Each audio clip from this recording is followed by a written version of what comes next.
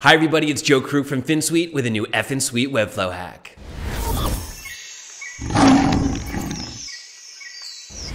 In this hack, we learn how to like or save items with Memberstack. Hack 31 to 36 is focused exclusively on hacks with Memberstack. Memberstack is the #1 way to have membership-based websites with Webflow.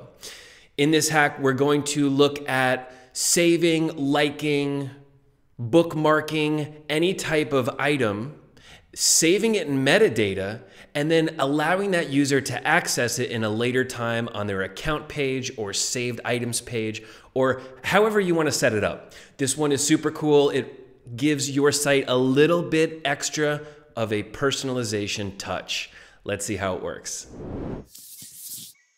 We're in the live example and we're going to look at saving, liking, thumbs upping different elements and then saving those elements inside the user's Memberstack account. Since they're saved inside Memberstack, that means they can be accessed anywhere on the site. Let's go and first see that we are not logged in, we are logged out, and if I go and try and like these items, it's not going to work. Sorry. Now let me go and create a bogus account with a password. I'm going to sign up and now I will be a signed in user. Great. Now I have 0 liked items. I'm ready to start liking. And I'll go like 14, 2, 4, and 5. Cool. 4 liked items. They're right here. Let's go and reload the page. Excellent. It's taking that information from my Memberstack account and putting it on this page. Let's go to a totally different page. We'll go to hack 31. Now we'll go back to hack 32 and we still see our liked items. So we are probably not going to display these liked items on the same page. This is set up for you to be able to place this anywhere on the site. So this can go in, let's say, an account page or a liked items page, read later page, anything. These can be totally separate. Liking something and then saving it to the Memberstack account and then accessing that information somewhere else on the build. We're in Designer and we have a whole bunch of classes to be mindful of here. The styling doesn't matter. You can do whatever you want with styling, but we need to make sure that we are defining some important classes here. First, we have a class on our hack 32 like thumb. This is the click target for actually liking the item. So if they just click on the like item, it's not going to like it. They need to click on this class. We're also defining the hack 32 like item as the parent wrapper for the item, the full package that will be put inside of our saved files. And we also need a title. We need some string of text to define if we've liked this element in the past or not. So if we were to remove this text and none of these had text, maybe it was just visual, this hack set up in this way is not going to work. We need to have something to say, hey, was #1 added before? Was #2 added before? Was #3 added before? So this class, hack 32 title, is important. Okay, we have our hack 32 like row. And the hack 32 like row is going to have a copy of itself under our liked items. And the add-on class is going to be super important here. So we have a blank hack 32 like row with an add-on class of saved. This is going to have the structure that we need. We have this flex structure from our hack 32 like row, and saved is going to be the add-on class that we say, hey, when somebody likes this item, we're going to put it inside this div, the hack 32 like row saved. And then the last class that we need to be mindful for is this text span. We have a span of hack 32 like count, and this is where we are going to insert the total number of liked items that the user has. So this could be 1 item, this could be 5,000 items, it doesn't matter. We are going to continuously update this number as the user likes or dislikes different items in their account. Let's break down this code line by line. Before the closing body tag, we're going to insert our Memberstack script and then our custom script. It's very important that you use your Memberstack script up here and not just copy paste what we have inside this clone version. You need this important data Memberstack ID to be specific to your account. All right, now let's get into the script, what's doing the liking, how we're accessing the metadata, and how we are displaying this information on the page. Now, this is a lot of code. Some of this may not make full and complete sense. That's okay. We have all the work here ready for you. You just need to swap out your classes and this is going to work. Also, if you need help, we'll be here for you. Send us a message. We can help out with small little tweaks to make sure that you are using it correctly. All right, this first part of the code, it's in 2 sections. The first part here should be on the download, save, like files page. Wherever the person is liking the file is where this first part should go. And here we have the first part, and then this is the start of the second part. And the second part should be on the account page or the page that displays the save files. It could also be on the same page. As we see in the live example here, we have the liking and the showing of likes on the same page. It could be wherever you want. All right, let's get into this. When Memberstack is ready, we are going to run an if statement to see if the user is logged in or not. And we are going to get the metadata object. We're going to search to see if there are liked files already. If there are, we're going to access that information so we can use it later on. If there is no existing metadata file names, we need to create an empty array. We need to initialize the fact that we are saving this information and start saving it. So we're looking for the information, we're getting that object, and if there's an existing one, we use it. If there's not, we're creating a new one. Great, now we're ready to accept this information from the user. When the like button is clicked, the Hack32 thumb like button, that's what we put on the little thumbs up. When that's clicked, we are going to run a function. And we are first going to get the name of the liked item. This one's important. Remember, I said that there needs to be some type of text information here because that's what we're going to use to identify what the user liked and didn't like. So in our example, this is 1, 2, 3, 4, 5. It could be any string of text. Let's say t-shirt blue, t-shirt orange, baseball jersey, whatever you want. It just needs to be a string of text. And what we're doing is we're first going to get the name of the liked item and store it in a variable.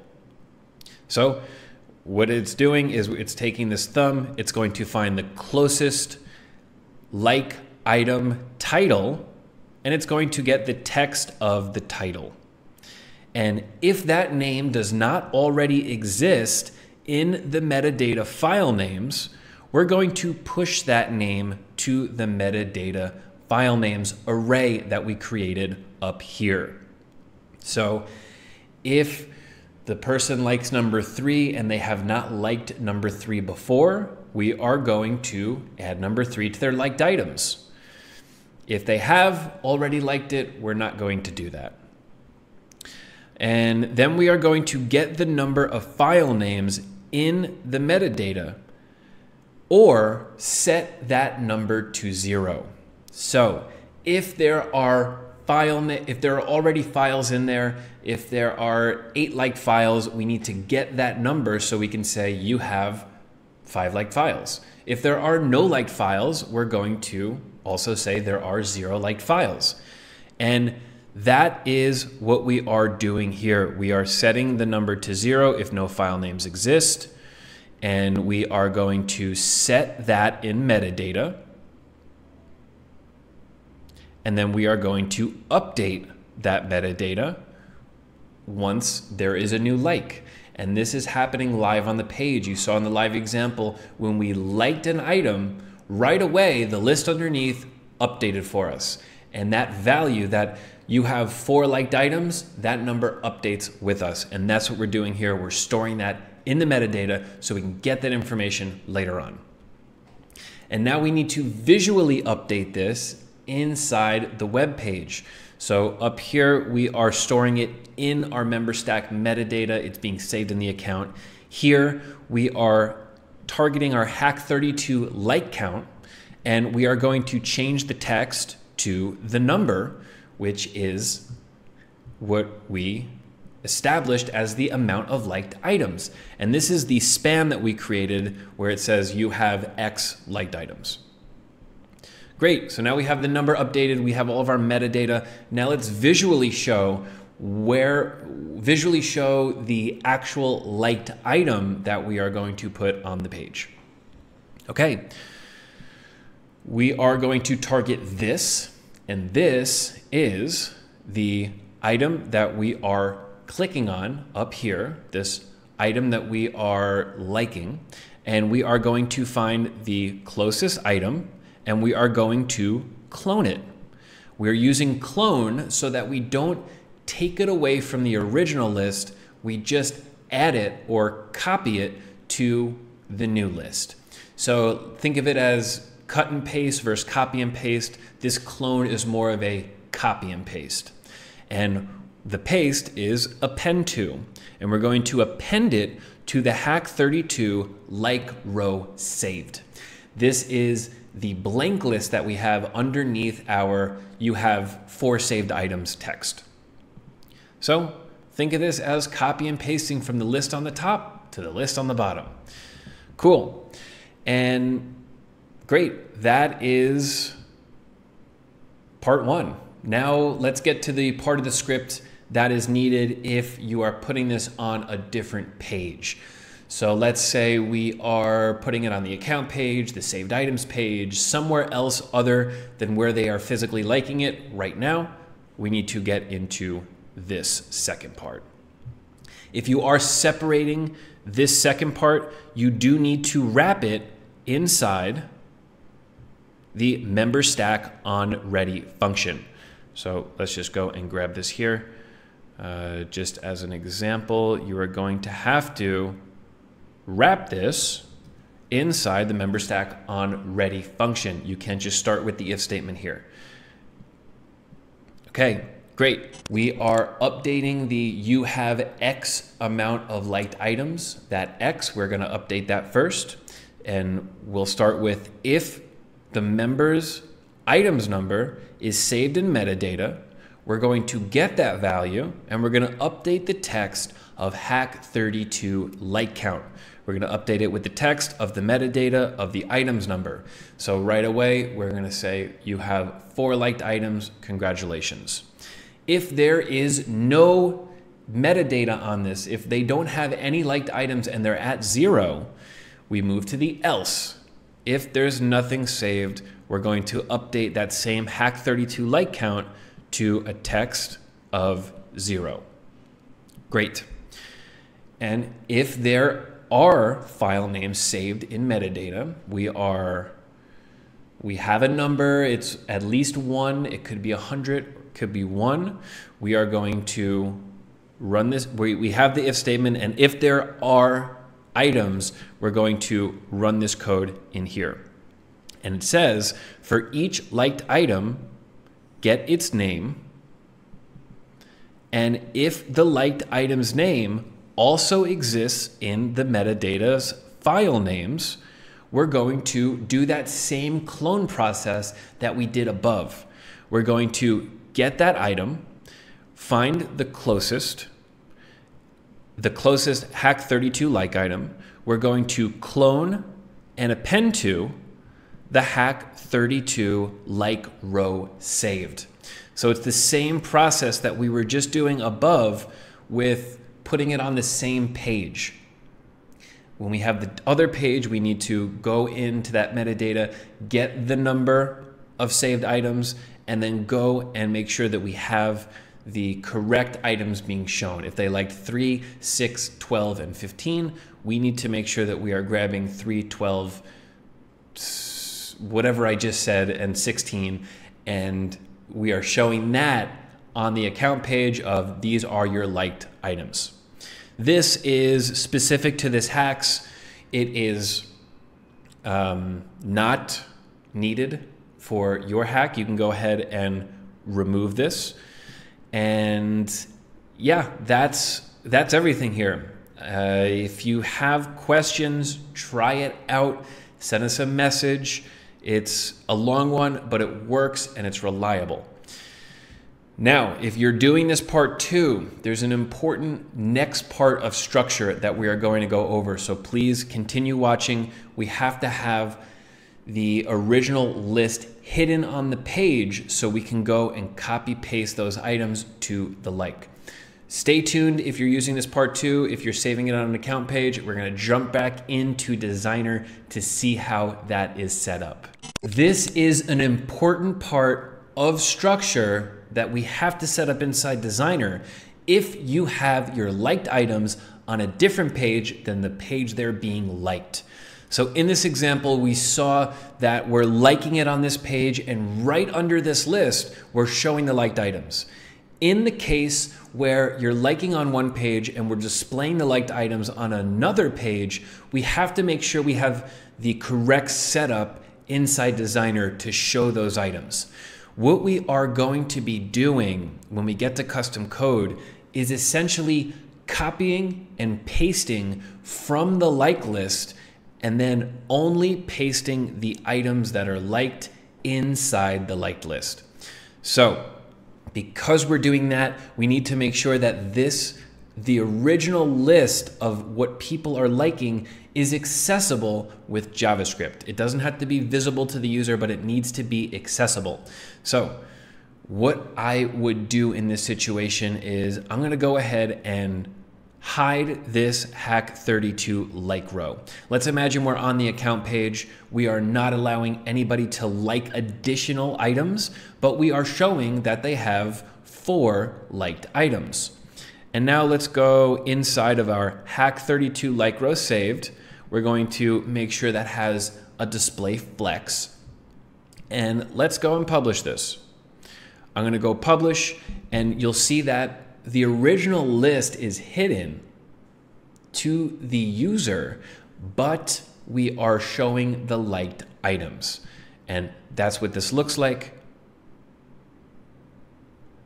Nice. That's exactly what we want to see.